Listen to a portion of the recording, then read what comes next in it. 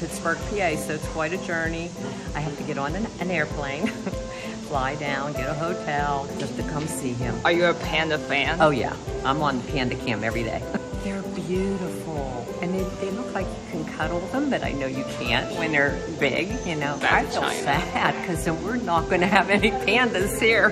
We come like throughout the year to come see him. It's been awesome. I love him. I hate to see him leave in November. Happy 3rd birthday, Xiaoxi. I love you, and I'll miss you when you're gone.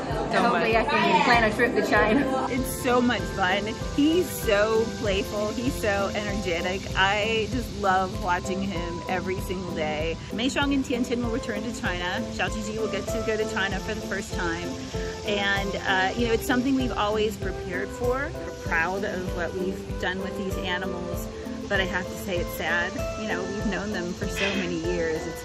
There will be a lot of tears when they leave. No matter what, our giant panda conservation work will continue. Right? We're still going to work on the research, on the field conservation, working with our colleagues, going to China. That's going to continue regardless of the animals here or not.